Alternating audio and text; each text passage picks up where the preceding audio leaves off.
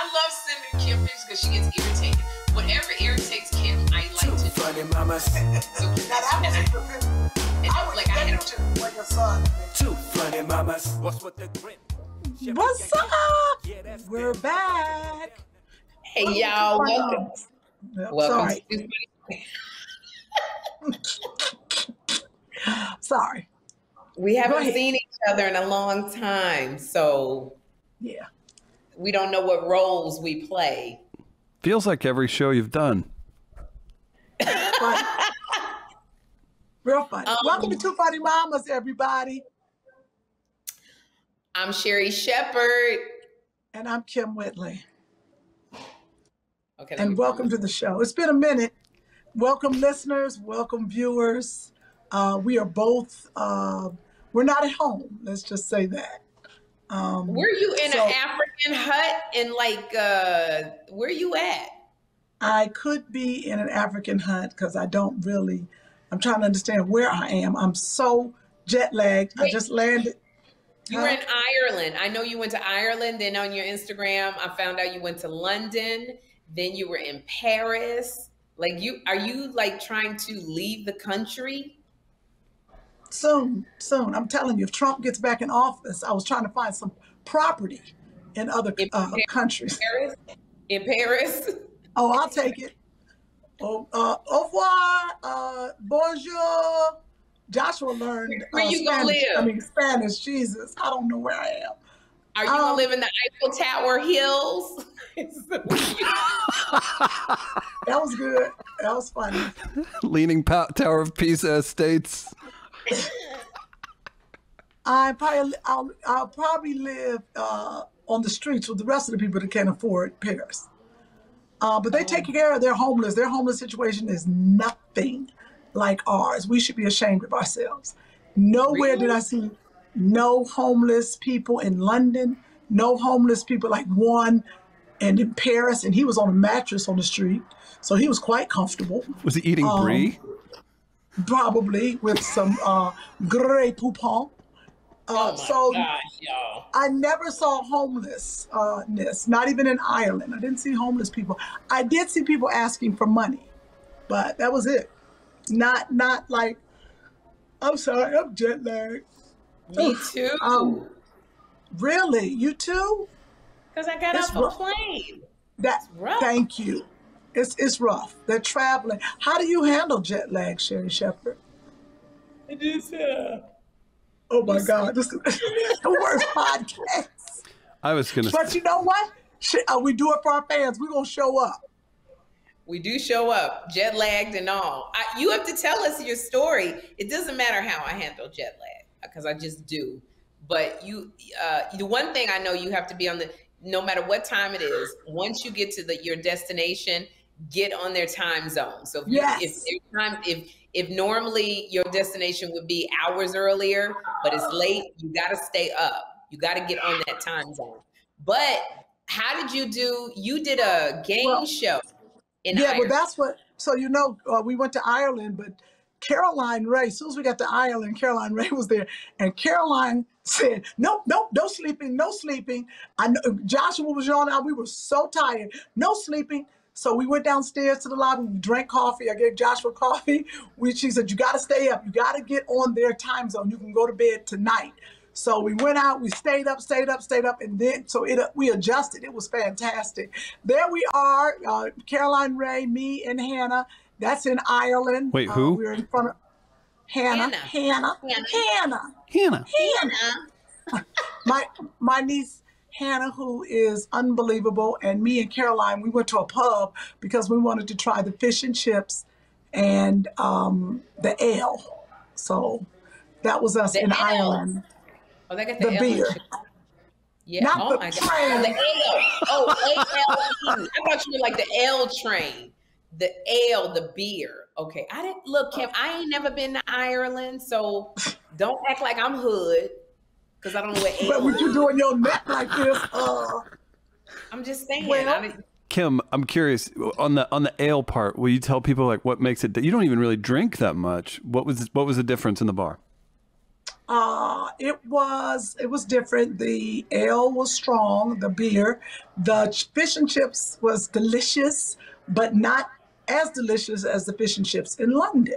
Very interesting, the food. I'll tell you, the first time Joshua ate was probably in Paris once, and then when he got home last night. He didn't like the food in Ireland. He didn't like the food in Paris. So he ate a lot of Skittles and bread. Okay, so tell me what happened when you was in any of the pubs or restaurants and Joshua acted up in Ireland, Paris, and London. What they look at you like? Well, fair question. Well, they didn't really, Chris. I love that there's a million ways to go about this, and Sherri starts it off not only slandering you and your son, but also kind of me as the only Caucasian, and probably all my relatives over there giving you side eyes. You know what? Pardon me. Excuse me. Right, because their children maybe don't act like that. I don't know. But, and if my eyelash falls off at any time, let me know, because I haven't had eyelashes on in a couple of days. I ran to the drugstore. I got some eyelashes and I got some raggedy eyelash glue. So it's kind of bad. So that's a sidebar. And another sidebar is I have no idea of time or days. Chris, please keep track of the time, because I have to go out and buy some underwear. So that's another thing that we'll get. So the clothes I have on, I've had on for 3 days. Okay. So yeah, I threw away my underwear this morning. Yeah, that's TMI. But when you don't have detergent. I always take detergent with me when I'm on the road. You take detergent with you? Yeah, I take liquid. I put it in. I ordered a bottle from Amazon, and I put it in my so cute. That would and be, I put the liquid, and I wash my underwear. I know that'd be so great if I had my luggage. Oh, okay. They lost it. Your new suitcases? Oh, they didn't lose them, I don't think. We'll see. They said they'd bring them. They're gone. So I need to run to the store, but Chris was like, you have to do the podcast. I said, okay. And then I was like, I can stand it a little longer. So I Febrezed myself. I got here. You better be glad you pretty. You better be glad you cute. I swear to God, if you was ugly, there's no way you'd be able to get away with this on this podcast. Sherri. Kym, what did I text you about 2 hours ago? You did. You said, be glad you're pretty. Yep. Because if you gotta be pretty to say some bull like that. You got to be pretty to say, you know what? I sniffed and I had to throw my panties away because I sniffed and I can't take it no more. So I had to throw my panties away. Okay, what else y'all want to talk about? You want to come see me in the next city? I'm going to be in your club. You got to be pretty to say this mess. I am honest. No, you pretty. Okay, so yeah. All right. So I feel like this eyelash is compromised. But what happened was, we got in last night. I don't know what time, but I think we got in about, I don't know. I'm gonna guess. We landed not. I'm gonna guess 11:30. We landed. It was wet. I don't know. So what happened? We got into Cleveland. Oh. And the man brought us to my brother's house, and me and Joshua both of us came in my brother's house. My brother's not here. My dad was upstairs. We said, hello, Dad. We both went back downstairs. We couldn't even make it to the bedroom. We both fell asleep on the couch in our clothes with our bags half in our hand. Joshua was one end of the couch. I was another. We were knocked out. So, yeah, that's a lot. So our bags, I mean, really it's a lot to talk about, but let me just say this trip was very good and magical, but it definitely was a movie. I can't even tell you everything on the podcast, Sherri, because I told Caroline part of it, the trip to Paris. She was like, if you don't tell this in your stand-up, this is the craziest story I've ever heard. I don't know if crazy just follows me, Sherri, The only thing that didn't happen to me on this trip was somebody pooped in my lap. That's it. That's the only thing. No, I'm telling you, that's how crazy it was. I was just like, somebody just poop on me. Anything else gonna happen? Well, you didn't say you went to Germany. Can you get, well, you didn't go to Germany, but can you even give us a little teaser of what happened? Let's just go through real quick. Run through the itinerary, and I've got photos too, Kym. Just sorry to interrupt you. I've got photos too, so just tell me if I can't really, other than a few things I can tell. If you run through the photos, I'll say what they are real quickly, and then we'll go to the story. Okay, and then you got to tell us about why you were in Ireland too, if I can interrupt. Yes, and in New Orleans. The trip started in New Orleans. Oh, back it up. Okay, sorry. Go ahead. Show the pictures. Just show the pictures, and I would just say what these are quickly, and when we get together quietly, this is in Paris. That's a cafe. I don't know why I sent you that, but that was a beautiful across from the hotel. That was across from the hotel. How were the people? These are some Korean people I met, but they spoke English and French, and they saw Young and Hungry. So they were fantastic. Oh, wow. That's so cool. What did they say to you? They said, "You Yolanda." One of them spoke really good English, and then I told them I had never been. Was it Vietnam? Nope, it was Korea.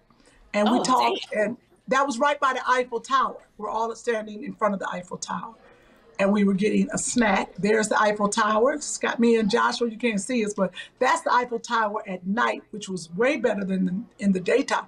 It was spectacular.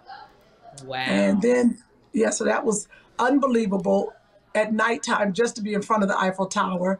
That is Joshua, and I think that's Jonathan. So Caroline, of course, was there, and her family, and our girlfriend Christine, who's a photographer, and her family. So it was great to travel with mothers. That's what me and Caroline were talking about. Mothers will back you up. Like, you can just leave with the kids. This is the Arc of Triumph. This is the studio. That's not Warner Brothers. That look like Paramount Studio. That does look like Paramount when you walk in through the gates. They copied this, and actually it's in New York also. A replica is in New York at that park. Yes, but this, you see, this is what's so crazy. This is in Paris. They are celebrating their 4th of July this weekend, so they got a 4-day weekend. But what happened right there, I just happened to be taking a picture. Airplanes, first of all, this red, white, and blue just shot up right then, and then airplanes flew over this. I swear it had to be at least 10 airplanes at a time, 2 at a time, 3 at a time, flying really low, scared me to death, but that was the celebration right in front of the Christian Dior store and Louis Vuitton. I wanted to go into Louis Vuitton. This was a hotel room don't get excited, because I want you to understand. Doesn't that look like a little princess room? That room was made for a Barbie doll. Yeah. No, I'm taking the picture from the door. What? It was so little. It was so little. So when I got to this hotel, they said it's against the law to have more than 2 people in this room. I said, what? I said, wait. But I got it. Well, first I ordered 2 double bed, but they said no. The hotel's so small. They have a law, a certain size, you cannot. So I'm there with Joshua and Hannah. I said, but I'm not going to put Joshua in a room by himself. Hannah, we're talking $400 a night. I said, so we're only in Paris for 12 hours. Wow. That's what I'm telling you. It's a crazy story. But that was the hotel room. I wanted you to see that was made for 2 rooms? Yep. Princess, that was for Princess and the Pea. That is not a good shot, but it's a shot in front of, I think Chris has another one, of the giant, what's that thing called? The fountain in Paris, the fountain of Treasure. Something like that. Yeah, that sounds good. Yep, that's the fountain. That's a Me and Joshua. Yeah, and then we took it. Champs-Élysées. It's getting better. But that was Hannah taking the picture. Didn't understand to get the whole picture of where we were. This was, see right here, that's Evie, you know, my neighbor. And that's Io. See over there in the blue jean? She is head of Disney right now. Disney Plus or Disney. She's head of Disney. She got what's it called? Disney television, not the movie part of Disney, but Disney Plus. More than that, the other part too. Oh, Disney TV, Disney Hulu? movie. Well, okay, that's Io. She's head of that, and that's her sister. We run into them. She texted me and was like, "Oh, we're in London, blah blah blah." I was like, "We just landed in London." So my neighbors. The one Joshua plays with around the corner. Yeah, so we hung with them a lot. And we went to this fancy restaurant. I don't know, Chris. That's me and Big Ben. Big Ben is behind me. But they were saying that's not the real name of it. But okay. That's me taking a picture best I can. That is the normal shot of Joshua and Hannah everywhere we went. That's Hannah with her head back. And that is Joshua. I think that's one of the cabs in London, or were we on our way from Ireland? Something. When I tell you these two kids couldn't hang, sleep, knocked out all the time. Wow. So that was that. And then, that's me in the bed every With a night. belt? That's how I slept. What was that for protection? Did you have a belt? In my hand. What? That's a, Protection? Oh, wait. Were you sharing a room with Joshua? yep. Oh, that's Joshua. Joshua. So I had to sleep.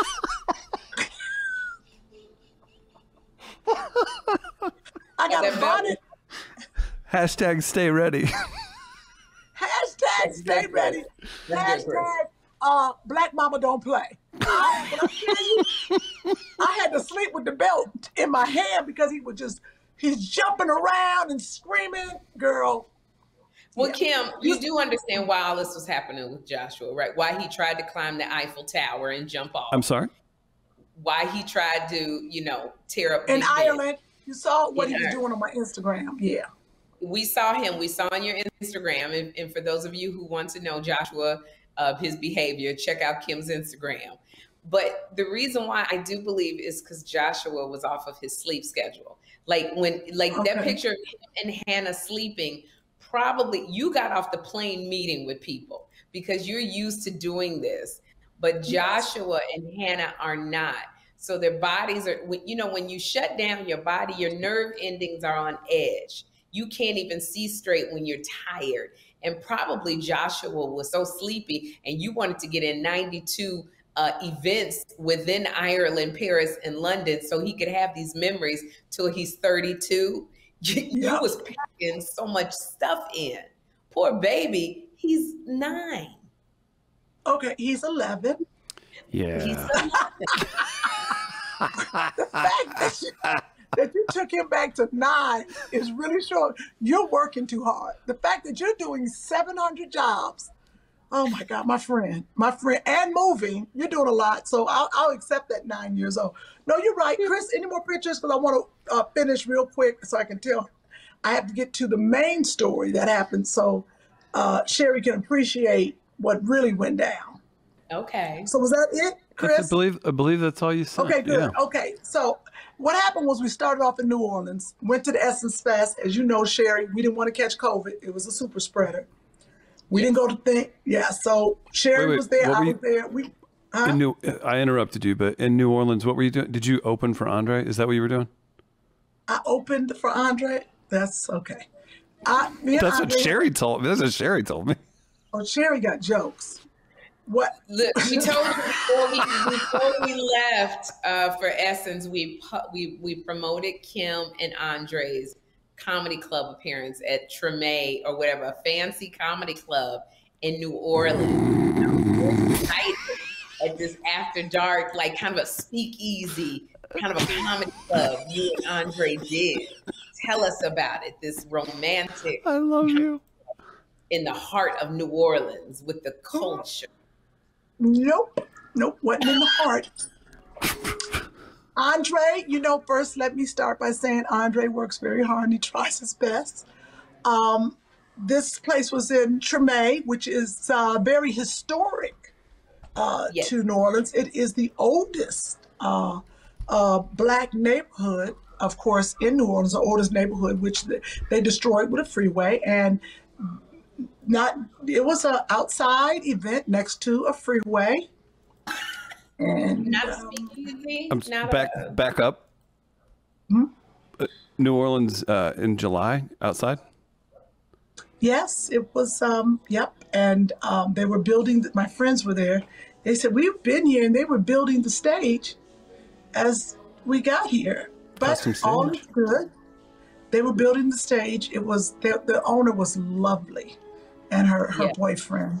Lovely people. And they have shows there all the time. It's just, I wasn't ready. I don't think Andre was ready to have a freeway behind him, because at one point, Sherri and Andre said, I wish I'd have run out there with my video camera, but I was back there talking. Let me tell you something. All I heard was, when I tell you, 100 motorcycles. While Andre was on stage? Poor guy. Yes, Andre was on stage. It was so loud and so he had to stop and just stop and wait. I was dying because you can't compete with all those motorcycles. Oh my gosh, that's crazy. No, because Andre, he went up before you and he did what, 30 minutes? Yeah. But on the whole, besides 100 motorcycles, how did Andre do? Andre did well. He did good. It was a little hard to hear him outside. And They didn't have a pro PA?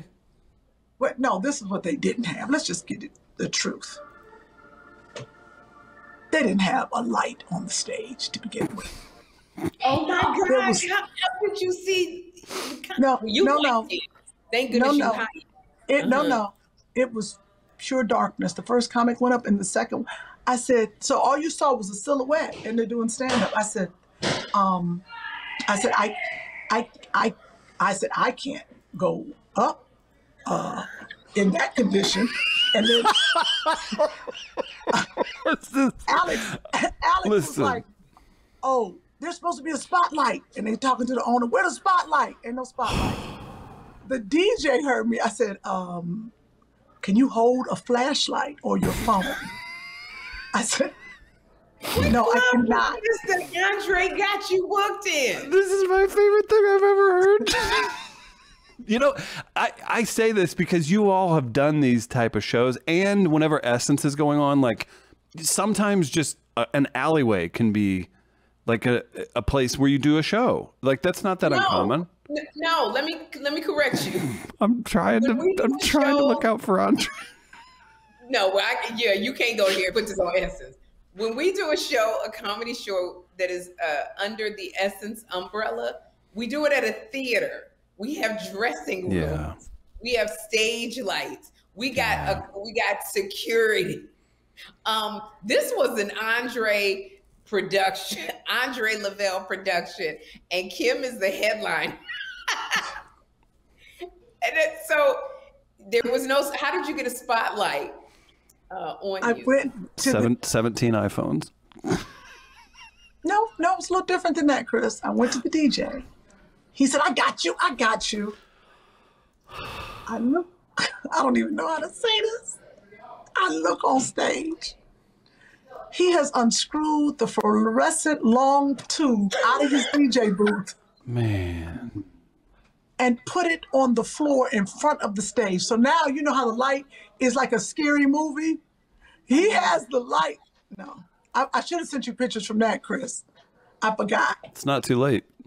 Oh my gosh! So I'm on my phone. He used the asbestos light up above the long. Wait. I cannot believe we got to tell this story again next podcast because I got to show y'all, and we can have Andre on. The light. So the other comic. So Andre was thankful because I was like, Andre, they can't see our facial expressions. It could be you. It could be me up there. They're not gonna know who's up there, but by our voices. This is not an audio version. This ain't a podcast. This is stand-up. So they put the light up. It was like a scary movie, but it was a light. So there was that. Moving on. Question. It was successful. Wait, okay, but this is what I want to say about, because I texted Andre. Because when I asked the cab driver the next day, our friend John Murray and I, we was looking to go to dinner, and I said, we want to go to Treme. And the cab driver was like, wait a minute, the what? You want to go where? No, he didn't say that. The cab driver did not say that. Joshua, bring that bottle of water. I was like, well, where's Kym performing? So I texted Andre and I said, it's on the couch. I texted Andre and I said, Andre, why you got Kym? I said, why you got Kym in the ghetto club? He said, she complained, but she killed. It was an experience that we both needed to have to grow. We both needed? He said we both needed? Oh, this he said, wait a minute, wait a minute. I'm so happy. Oh, this is great. It's an experience we both needed to grow and understand our ability. And I said, well, I can't complain. I can't fight you on that, because if you did grow and start understanding your ability, if that's what Kym did, then that's oh my God. I love it. But we already know that Kym Whitley is going to make lemonade out of lemons. I'm not going to stand up there and fail. Let me tell you something. My first 15 minutes was about where I was. Oh my Well, gosh. we have to say, Andre is a hustler, and he will make it work. Bags. Is that Joshua? Joshua, go and look at those gray bags. He's on Parisian time. He's got a beret on. Kudos to Andre and Kym Whitley for doing growing. For growing. For what? Growing. For growing. For growing. We got to talk to Andre about it. And I want his side of it. Yes, I mean, I think it's great. Yeah, we'll get Andre's side, but for kudos to y'all for getting to understand y'all ability. That was wow. I think at this point in your career, that it's a good growth move. And I wanted to say to you, like, for somebody that doesn't have much, like, you don't quite have the resume that like Sherri does. Like when you bring her up on stage, like, Kym, I'm just proud of you for stepping. Why are you being divisive? By the couch. I'm just proud of her for stepping into this growth moment. Okay. I'm gonna print out that text and put it in the frame. Look on the couch. This is a big bottle. Okay. You're Excuse me for one second. Our host. I'm go in there and look right now. What is wrong with you? This is another. Oh, still there. We're probably going to get. This is what happens when you come off of your time flow. It does. Your time schedule. They literally have been traveling the world because Kym went over to Ireland to do like Name That Tune or something like that, the Irish version. Yeah, it was. Yeah. And so London and Paris are like, right, it's a hop, skip, and a jump, like off the 405 to go over there. But she's a mother, and Joshua got jet lag. That's what it is. And his body. I tell you, he is acting a fool too. I can't. I'm sorry to everyone who's listening and watching. It's been. You don't even know. Okay, so let's get off of. I don't even want to spend this whole podcast. If you knew how long and how much I had, let's just go from. And in New Orleans, I received a Crown Award from the Joy Collection. Thank you, Kelly Richardson Lawson. Again, it was absolutely unbelievable. And then we went to Ireland for Name That Tune. And Tisha Campbell came right after me because she texted. She was like, "You in Ireland?" And I ran into John Sally. Then we left Ireland, like you said. What was John Sally doing in Ireland? Name That Tune. Name That Tune. Every black person that you saw in Ireland was there for Name That Tune. Oh, okay. Trust. Got it. And then we left Ireland. You're right, Sherri. It was on an hour flight to London. Got to London. Lots of things. But we'll just skip over that. And then I decided, I can't even tell this story right now, but this is the story that Caroline was like, "You got to tell on stage." You ever get a bright idea and say, "Oh, it's going to be fine. I can do it." Yes. But you rush and you don't put your glasses on. Oh my God. So I couldn't get, everybody was taking the train to Paris. It was sold out. But my friend's brother-in-law was like, there's an app you can get a ticket on. So we were rushing because they were selling out. And I was like, oh, 3 tickets on the train. Got the train tickets, round trip. Got on the train, me and Joshua and Hannah. We get to the train. The train man says, oh, this is your stop right here at Lille, France. I said, that's not Paris. He said, well, your tickets, this train goes to Brussels. I said, what? Just to make a long story short, we get off, and then I look at the tickets, and it says, you have to take a bus. We get upstairs. It's a bus, like a street bus, like people outside on the street. No one in Lille speaks English. Hannah is in a frantic. Joshua has to pee. I run Joshua down, so we don't want to miss this bus. We run downstairs, and you gotta pay to use the bathroom. Oh no! I don't have any pounds. My credit card ain't working on their machine. And there was a black lady, and she spoke French only. She said, no, English. No. I said, so I told Joshua. Joshua was jumping up and down, holding his crotch. She said, oh, okay. She let him go through. And then she was looking at me like, I gotta pay. And then I just had to jump up and down, hold my crotch. I'm jumping up and down like this. She did not care. So Joshua used the bathroom. So I ran back upstairs where Hannah was. Hannah's freaking out because she doesn't know how to say the bus number in French. I haven't taken French. So it was 1036. I said, uno, zero, all Spanish. Because French is like Spanish. But I was messing it up, but we didn't think, and so a man walked by me, he said, seis. So it was uno, zero, tres, seis. But listen, we could have just written the number down and showed the bus driver. Just right, they see the number, you don't have to. She's freaking out, the bus is leaving, I run up, we don't know. Well, our bus is late, but we thought it was that bus. So we're trying to figure out what to do now. Hannah's having a nervous breakdown. Anyway, long story short, the bus finally comes 30 minutes later. We get on the bus.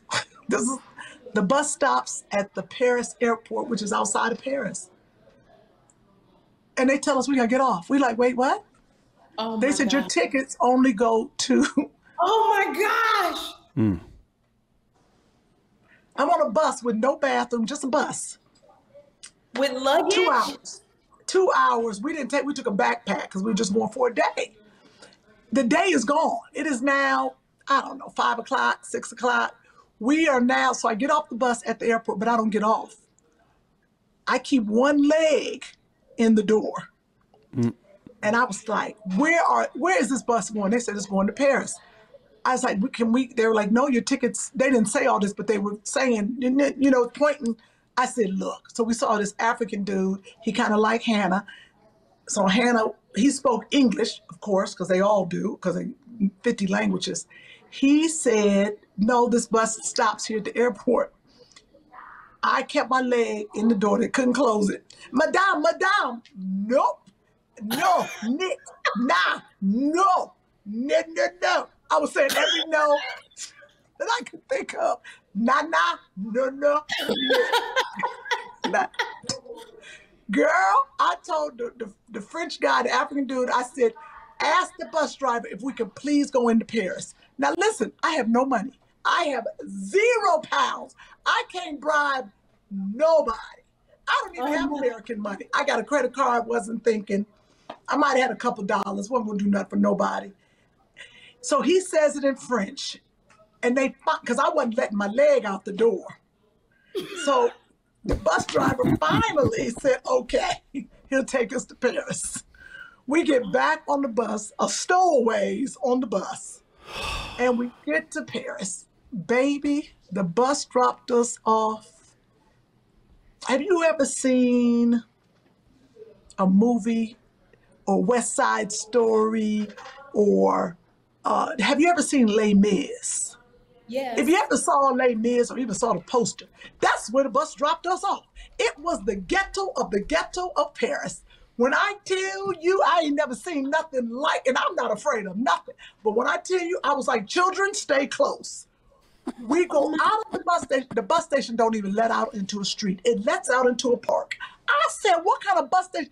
And the people, it was like Venice Beach, so they working out and sweating right there. Then other people are dancing. Then all the Africans are right there on the grass, eating and drinking. And then there was some steps that went up. You ever seen the Rocky steps? There was some Rocky steps that went up. Hannah was like, well, maybe it's up here. I said, I'm not taking my big ass up them steps.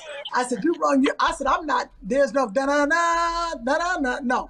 I said, run your ass up them steps and tell me what it looks like. She's like, I know this is it. She runs up there and then she looks back and was like, it's another park where everybody's dancing, having fun. Joshua ran up, there's a waterfalls coming down. I said, okay, now I have got to walk across the park like Griffin Park. I can see it, but I gotta walk. And I don't know why I packed my bags for a week. I had this heavy bag. We walk across the park. Joshua starts dancing. See some Africans. They playing African music. He done ran off over there dancing with them. I said, oh my God, because I can't control them. It looked like that, exactly how it looked. Crazy. Wow. It looks, but it was just scary. Is that it? No, that might be it. I didn't go up there to see. I'll show you. I'm gonna send y'all personally. I'll send y'all. I finally got an Uber. I was at the end of the road. Oh, you could call an Uber there on your Uber app? Oh yeah, Uber's everywhere. We went Uber everywhere. When it worked, we got the Uber, got to the hotel. That's when the hotel told me, now I'm exhausted. You got to have 2 rooms, because 2 people can't sleep in the room, and it only, I have to show you a picture. The hotel lobby, you have got to lose weight just to get on the elevator and to fit around the corners. My shoulders was hitting the walls. I said, this is a Barbie house. It was a real live Barbie house, and you should be the size of a Barbie in it. Girl, I can't even go through the whole rest of the thing. All I know is so far I'm at $1,800 just to get. I said a day excursion. Right. So we have to leave the next day at 2:00. Do you understand? I said I woke up I said I'm gonna take an Uber to Lille to catch the train. I can't take. I have to get to the airport to catch that bus. Remember, I have to get to the airport to catch the bus. The bus has to take me to the train in Lille, Paris. I can't take a chance for the bus being late and then I miss the train because we leave the next day from London back here. I had no time to play with. So it cost me an Uber $350. I didn't pay it because I did this. $350 to get to Lille in an Uber. I asked the front desk, is there a train that would take me to Lille? So it was $29 for me and Hannah each and $19 for Joshua, I think, in pounds. I paid that, but I needed to get to the train station. Because I couldn't take a chance. I wanted the bus situation to go away. I didn't want to be on no bus again. I don't want that. I said, I'll pay with it. So now, don't forget, there's 2 nights at $400. 1 night at $400 for 2 rooms. Now, I got to get so I took a cab that day to run around and see everything in Paris because that's all we had. In the cab, I thought it was a whole nother thing. I thought he would say $70 an hour. I was like, okay, an hour and a half, we can do this.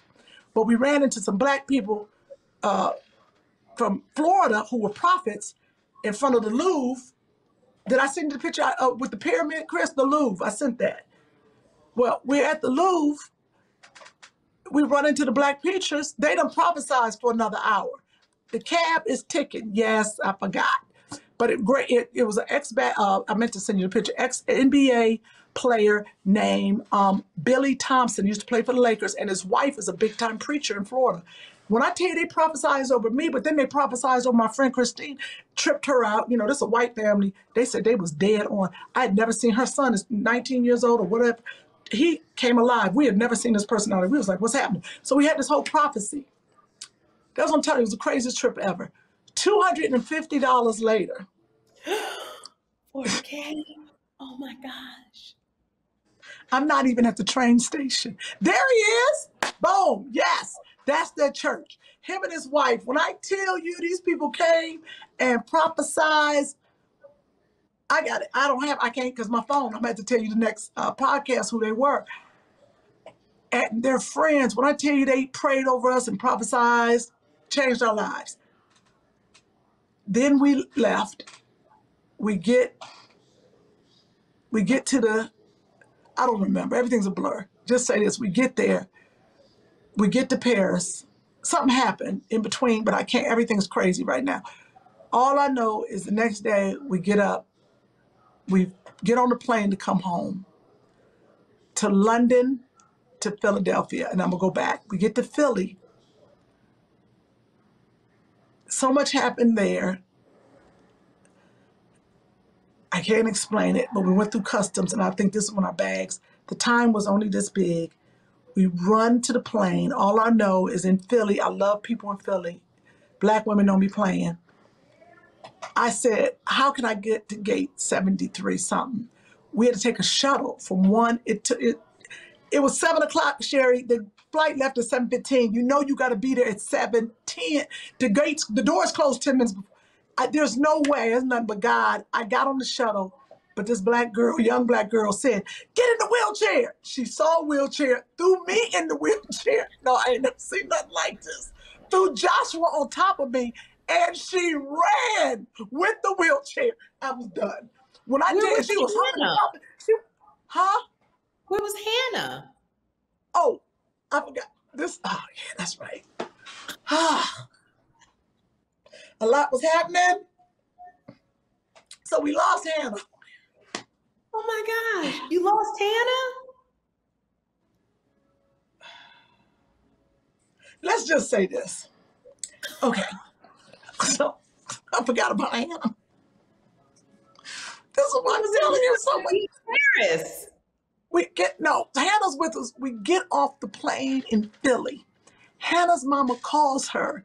I don't know what's happening. I said, Hannah, you can't be on the phone in customs. She runs into the bathroom, talks to her mother. She comes out the bathroom and says, I can't go on. What? I got to get off in Philly. I said, I don't know if you can do that. She said, I got to get off. They called me. I got to do an audition in New York. But since I'm in Philly, I might as well just go on. We got to get our bags because you have to take your bags off to put them back in. So we got a bag. I asked the man, I was like, can she just take her bag and go and it's okay? He was like, yeah, go ahead on. You know, they don't care. I said, we were right at the exit. She had her bag. I was like, go that way. So she escapes. I was like, please let me know. I said, just go where the taxi cabs are. Go to the baggage claim area. Just sit in that area and we figured it out. But me and Joshua, meanwhile, got to run. So Hannah's gone. The lady wouldn't let the security lines. I'm not even going to tell you about the security lines. So I could have COVID right now. We don't want it, knock on wood, because I had to take my mask off to use celebrity face. I was just like, see me, please help me. She's like, oh, I know you, girl. So you had to do all that. It's unfortunate, but I had to do that face. The face, because the lady, she was like, no, everybody through security, everybody through same line. I said, I can't, I got 5 minutes. But now, so the girl, when I tell you she threw me, they were closing the door for the plane from Philly to Cleveland. She throws us out the wheelchair, like dumps us. I ain't never seen that. Joshua hurts his ankle. He's crying. I'm like, shut up. Let's go. I'm pulling out stuff, the passports, the boarding pass. The lady's like, close the door, close the door. I said, don't you close that door. When I tell you, we run in and they closed the door literally in my back. Because it was another family too, because they were waiting on the people from the international flight, which was us. But okay, let's go back. Why do you think I almost missed my flight, Sherri? Did you trip? You fought, then you couldn't get the shuttle. The wheelchair couldn't get you there in time. Why? I had 2 hours. Well, got in a little argument on the plane internationally. With who? Just some little man. I'm not gonna say he was racist, but I just kind of got in a little scuffle. And with FBI, who? huh? You got into a scuffle with an FBI agent? No. Little stranger. What people don't know is once you go past those doors on the plane, it has nothing to do with American Airlines. The FBI has jurisdiction. It ain't the police. It is the FBI. After 9/11, they take over all planes once the doors are closed. Okay. So, had a little scuffle. What? Huh? What? What happened? Can you scuffle? You're kind of scuffling over the details. If I hear scuffle, that's physical. Yep. Okay. So, I didn't like push him. What? So I have a trigger because another man punched me on the plane once. Okay, so I don't like privilege. I don't like entitlement. I surely don't like you talking to me like I'm a slave. What? Do you want to break this down more? Like, this is crazy. And so I thought I might not want to. Okay, so I'm in first class. Okay. There's a galley, at where the captain is, right? Then there's the first class cabin. Then there's a galley, because you're on a big plane, the galley in between that section. Then there's a business section. Right, and then the kids were right behind that, right? So he was in the very first seat behind the galley with his family. Behind the galley of first class. Right. So he's in business class at the aisle seat. Yes. Right, and there's a bathroom, and I was standing there and I was talking to the flight attendant because we had some turbulence, and I was talking to her. And usually I can get loud and cackling, girl, but it was nighttime and it was dark, so everybody. So we just talking and not even thinking about it, because he jumps up. I don't remember what he says, almost all blur, but he jumps up and tells us to be quiet. You're just up here talking and you just gotta be quiet. I'm trying to sleep. That's how he said it. But that was okay. I still was like, well, damn, he was rude. And to her, and she a little bitty flight attendant too. And to her, she was like appalled. But I was like, oh, I guess he could have been nicer. But that's what we said. He could have been nicer. Let's move on. I said, I guess, I said, I'm sorry, girl. I know you got to go back to work. And that's what I was saying. He jumped his entitled ass up and said, will you shut the fuck up? What? First of all, I don't, and then he said to her, I hope he said it to her because I drew black. He said to her, and you're useless. Get me a drink.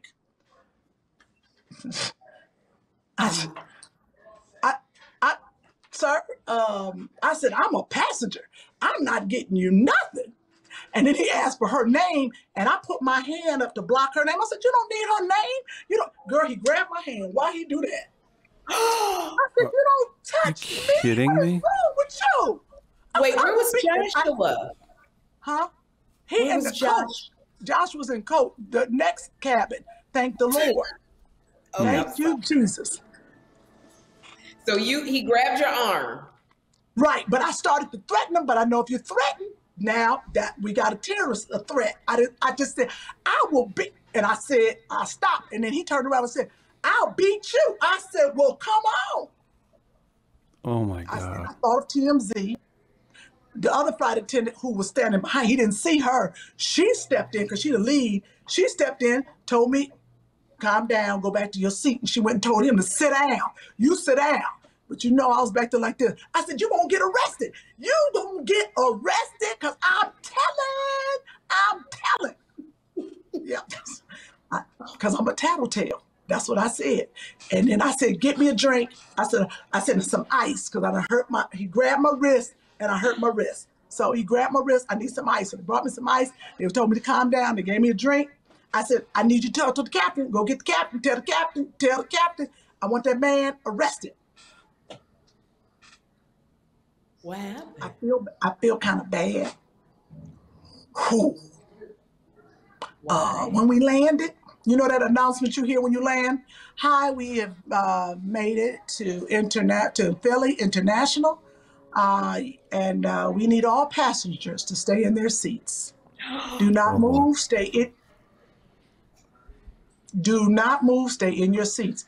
And you heard that door open, And all you saw was a bunch of officials come in, and I was looking at him, and they told him to stand up with his family. Everybody was seated, and they got his ass. And I said, yeah, yep, like I was 10 years old. Shouldn't have done that, but that's what I did. And maybe that was immature. But they marched him off. But then they turned around and told me, sit my black ass down too. Oh my gosh.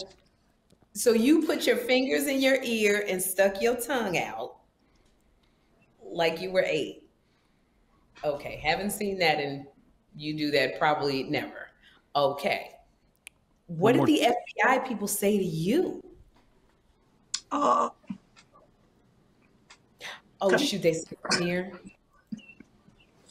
They said come here. Yeah, you come up here and talk to us. They were very nice.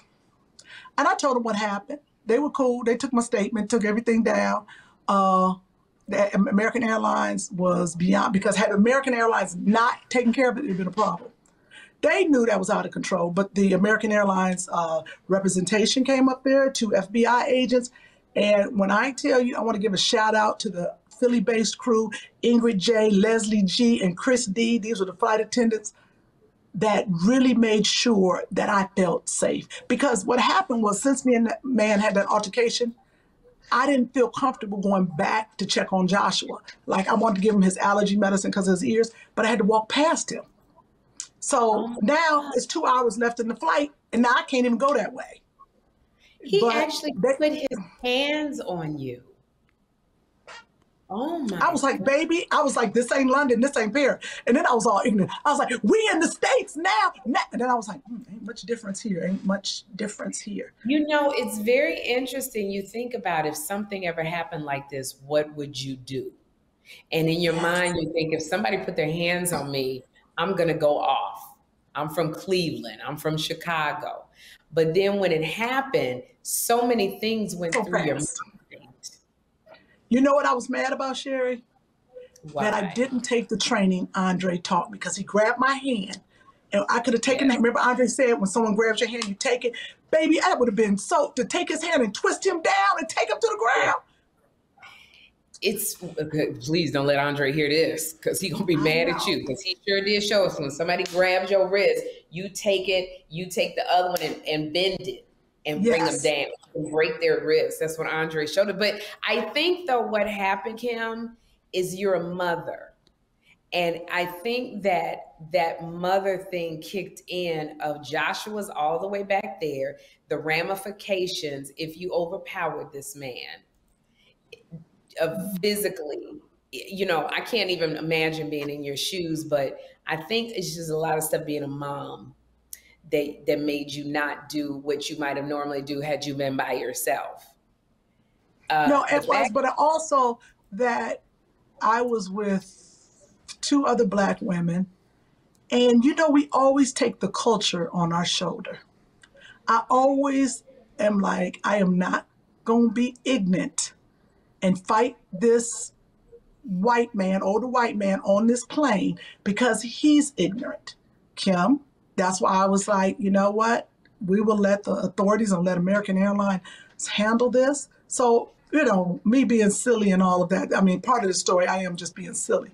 But on the serious note, I felt bad for the flight attendant. When I tell you, he was so condescending to her when he looked and said, and you're useless? Get me a drink. I see how people felt back in the day. I was so, like, you could see her pain, and just like he was so entitled. And that's what I told him. I said, hey. I said, I'm a passenger. First, he thought I worked there. I was like, wait a minute, hold up. Let's get it together. Wow.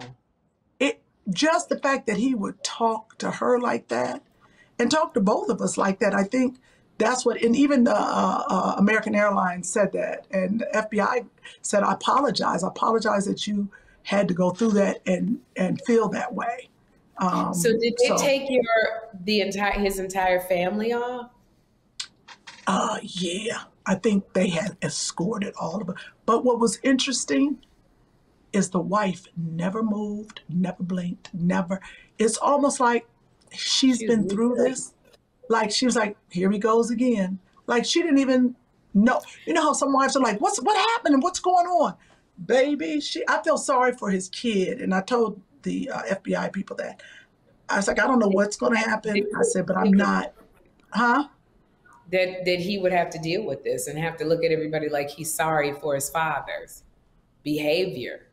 Yeah. And not to interrupt your story, but that was it. But you remember, did I send you that video of that man when I was coming back from Vegas, the white guy who wouldn't let me sit down? And I sent you the video saying privilege. Yes. Remember when I was taking the plane, and it was just like your story. This happened about a month ago, and the company that I was working for flew me privately. And when I was getting on the plane, I looked at the number of where I was supposed to sit, and it was an older white gentleman. And I said, "Oh, excuse me, sir, you're in my seat." And he said, "I'm not moving." He said, "Go sit over there." And I said to him, at first I thought he was joking. And I said, "Well, I'm not going to sit over there because I don't know who else is coming on the plane and where they have to sit." I said, "But I can sit next to the window because you're my aisle seat." And he said, "I'm not moving. Go sit somewhere else." And I was like, "Sir, I'm not sitting anywhere else. I want my seat." And he was like, "I'm not moving." And he made such a fuss. And his son got on the plane later. He was like 16 and he's like, "Dad." And finally, Kevin was on my road manager. It was when I was on the Kym Babyface tour. That's what it was. Kym said, "You will not talk to her the way you're talking to her." Because he kept talking down to me. And I'm like, "I got as much right to be on this plane as you do, sir. And you're in my seat." And he goes, "Go sit over there. There's nobody in that seat." And what bothered me was all of the people on the plane, and I'm going to say this, they were white, looked at me like just you were go wrong. like I was wrong. And I said, he is in my seat and I can't sit in somebody else's seat for them to tell me to get up, because I don't have the privilege to be able to tell somebody else, "I'm not going to get up out of your seat. Go find a seat." And so they were looking at me like, "Just sit down."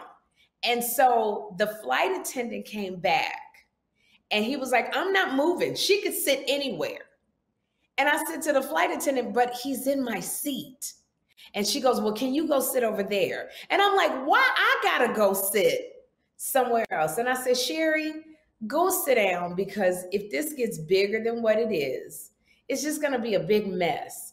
And I went and sat down and I was just like, it was just that feeling of the way he was talking to me. And I it wasn't even with you, because I would have went and got the pilot.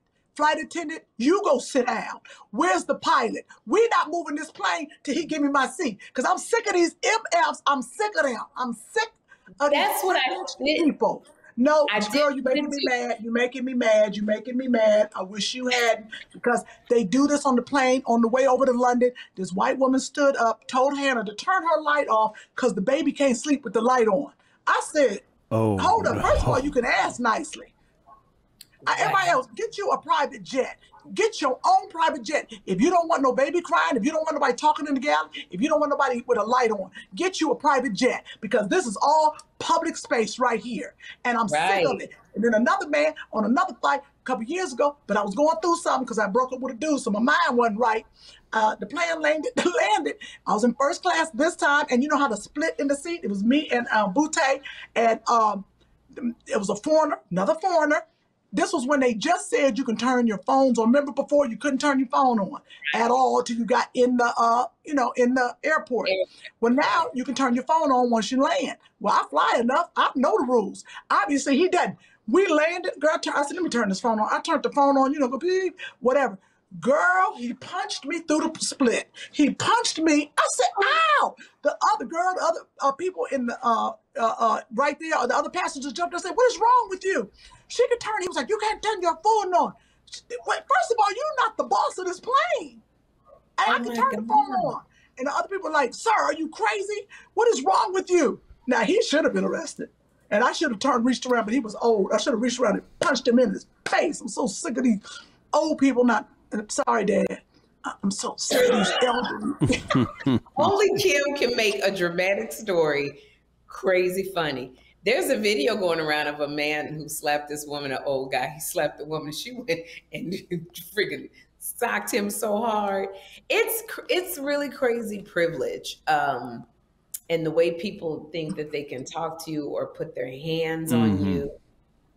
It's something that I would never even think about doing. And I'm not saying everybody does it, because Chris, you wouldn't do anything like that. You feel like you're in a hidden camera show. You really do. Because that's my first thought. I'm like, oh yeah, you're gonna, like you said, you were like, thought he was joking on the private jet. That's my thing too. And this is coming from somebody who, you know, you've all probably been in some scuffles. Like, trust me, I've handled things with like fighting a million times. Like, but as an adult, when people do that to you, it infuriates. Like, I hate that you two have to, that you're forced to be like, oh, they're racist. I hate that. That really makes me so sad. It's the first thing you go to. The dude that punched me on the plane, I don't think it was racist. I think he was just crazy. Well, it turned out that this guy who with me on the plane, when I told the people when I got off, they said, well, the son apologized to me. And I said, I'm not even mad. Okay, thank you. Oh, Lord have mercy. Hold on. You supposed to be somewhere? No. He brought about, it was UPS. Okay, he went a ding dong, but then he left. Okay. I feel like she's at her brother's house in Cleveland. She's in Cleveland. Yeah. Because I recognize the African tent backdrop, the hut. Oh Sherri, have we shared too much on this podcast? No, but I think people will have a comment on it. It's Sherri. Yes, sir. It's going to be used as evidence, though, because the next person at CVS that gives Kym the wrong look, she's going to knock a couple teeth out, and they won't deserve it. Like, she's all fired up from this. Something about Kym, Chris, because I've seen Kym fly. She's been through so much, and it transcends being a celebrity, because it doesn't even matter. But I saw this white woman said something to Kym on the plane, and with Russian Kym. And Kym is always, see, what y'all don't know, Kym be in a good mood, but when Kym is in a good mood, she not in a good mood. And that lady, Kym was trying to do something, like put the bag up or something, and this lady was like on Kym, like, move. Right. Yeah, that doesn't happen to Kym that scared the crap out of me, because you used to Kym and them dimples. I didn't see not one dimple in her cheek. Like, the dimple had closed up. It had just she was trying to pass me.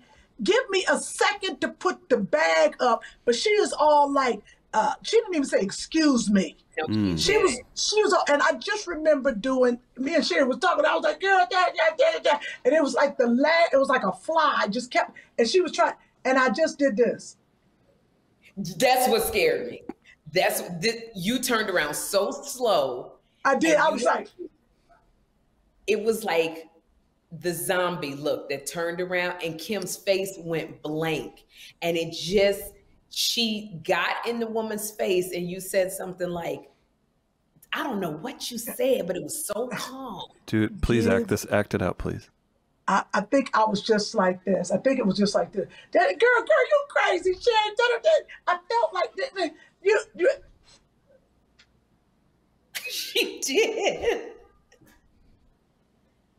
Give me a second. That's what you said.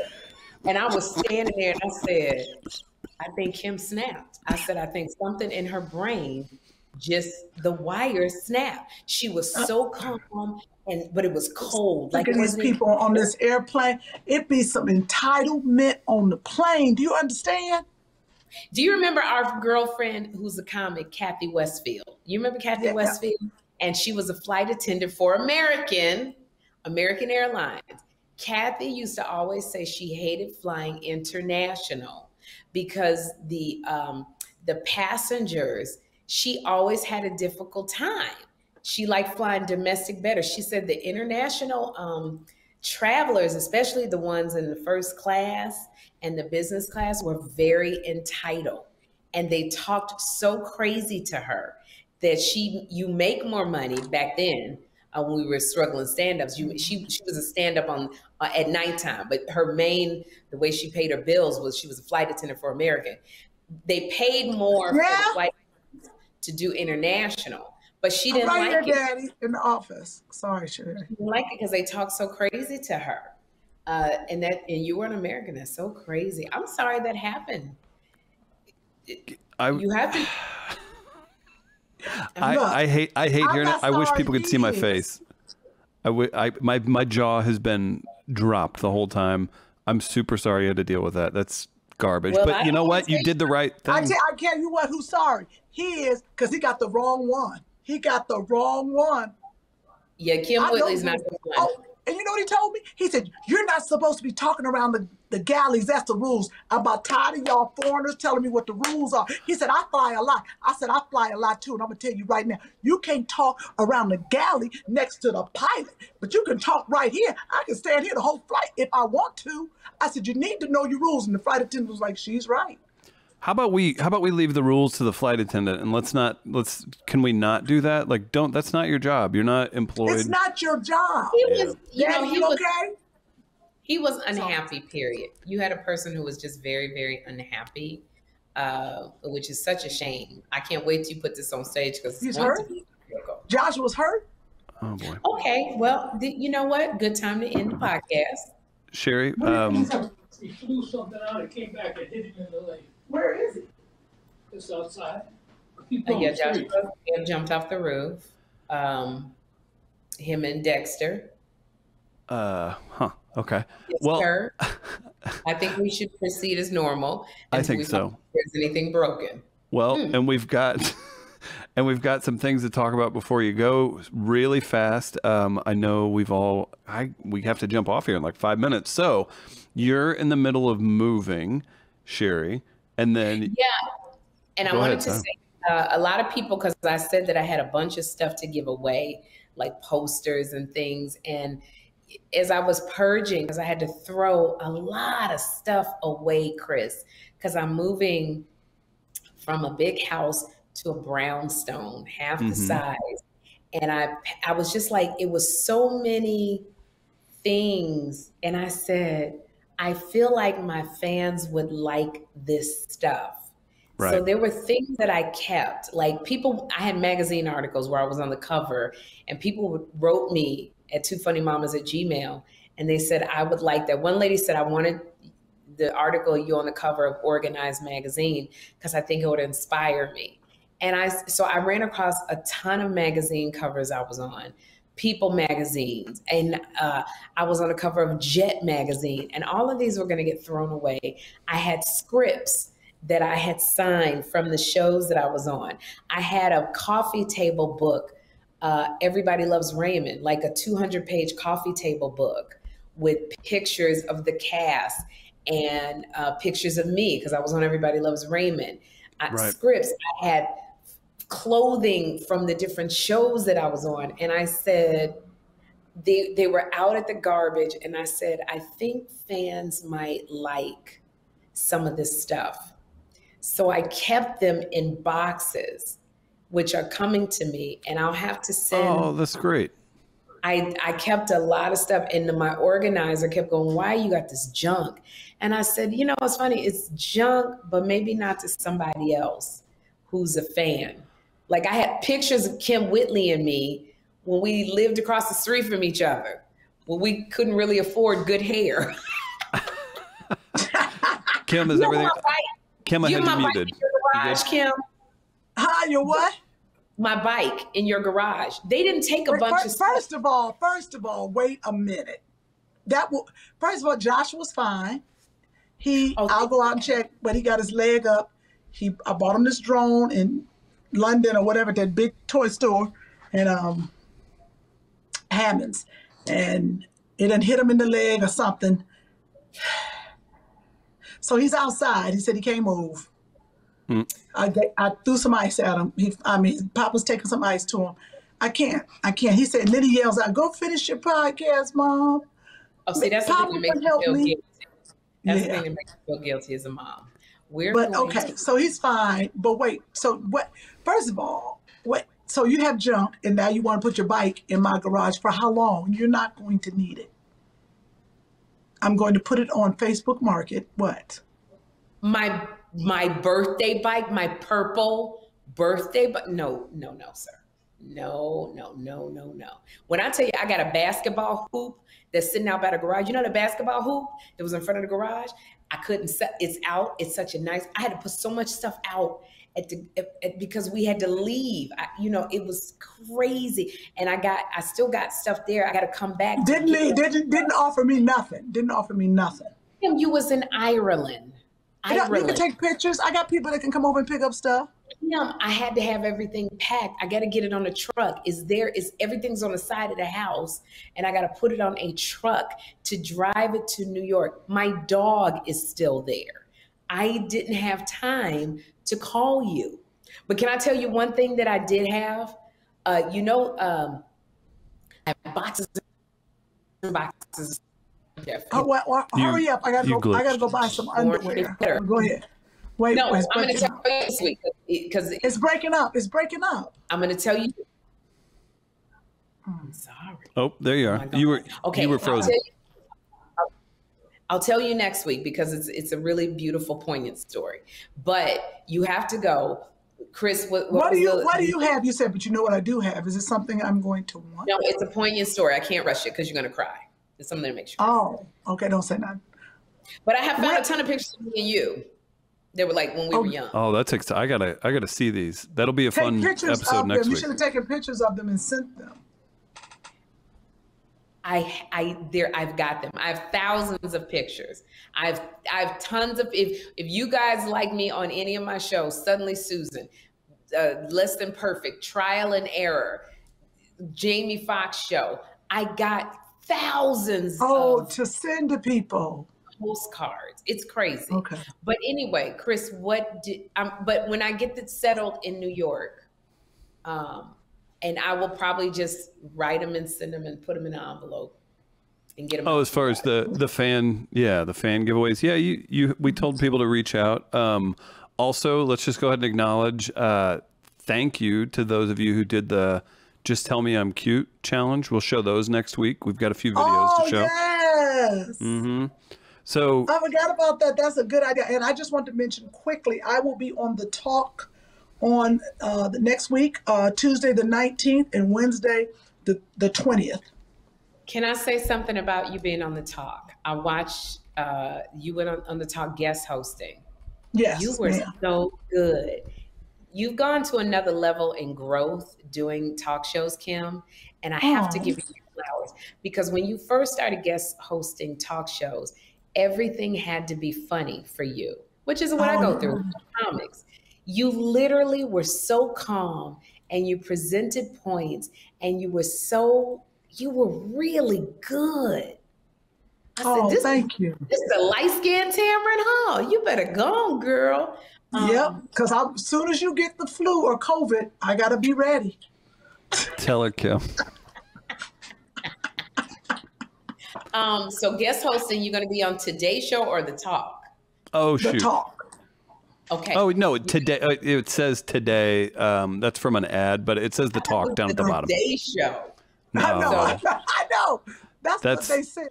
The Talk. The Talk. Sorry. Next Tuesday and Wednesday. So you're going to be co-hosting. I cannot wait to see you on The Talk. Another thing is, I just filmed. I was at work for 15 hours. I'm going to be on the show Harlem. On the show Harlem. I like that. And Grace Byers. I got a big major role on there. I was at 15 hours, girl. I was so tired. And then I'm doing Dish Nation from the new Sherri Studios. Oh, so you're in New York right now? I'm in New York. I'll be back because I have to have a barbecue in your backyard, and I gotta get my boxes. My boxes are still at the house. Andre let me tell you something. The daggone Andre Lavelle. What now? I got two stories. Remind me to tell you about when Andre is supposed to put Jeffrey on a plane by himself. Oh, I remember that one. And you had to talk me down off the ledge because Andre. I love Andre, but he's an artist. He's not like a detail. You gotta have details.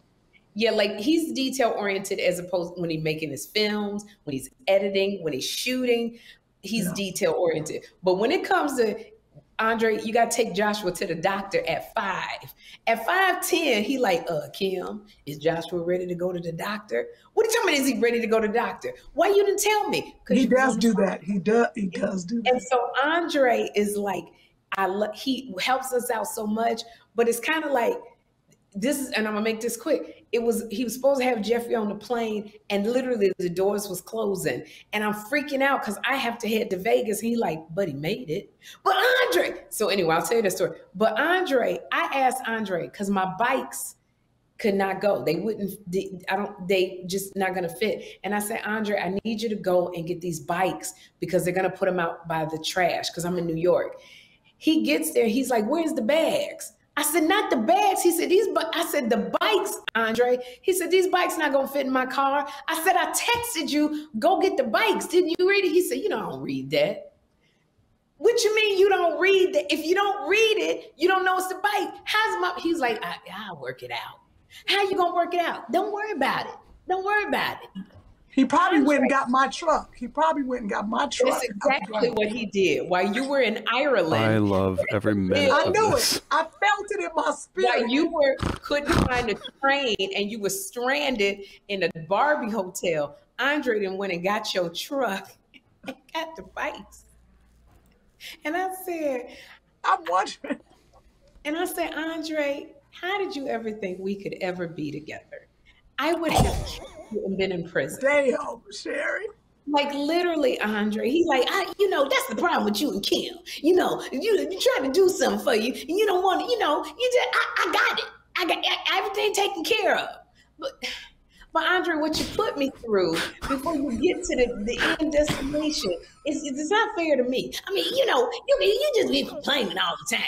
Kym and I, we done understood our ability. Okay, Andre. We gotta, if I can interject, we gotta have Andre on to tell his side of it next week because I need.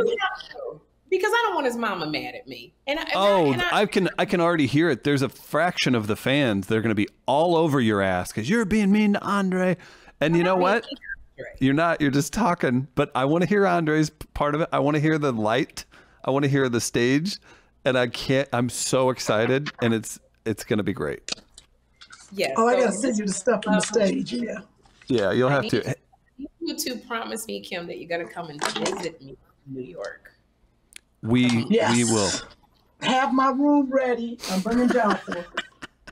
You have to go up 54 stairs because it's 5 levels. So it's 54 stairs to get to. Oh, I won't be there. Tell me.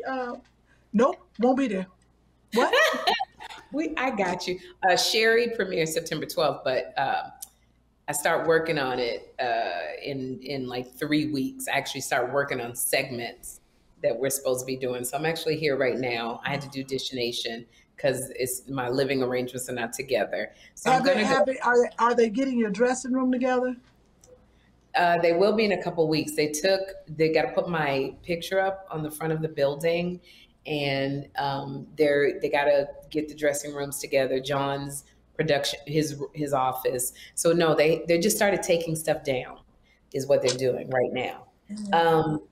But I have to take the train back to my hotel. So I'm going to go now. I walked literally from 22nd to 48th yesterday. My legs was, but I've been walking every day like that. That's good so for good you. for you. And taking the train, you got to climb the stairs, you're getting on the train. Yep. So it's a lot. Would you please stop saying that name, train? Please stop saying that word. Subway? Stop saying train. It's a trigger. It's a trigger for me. Wait, this is the one thing I wanted to ask before we get off this podcast. The whole time you're in Ireland, in London, in Paris, what was your eat, pray, love journey?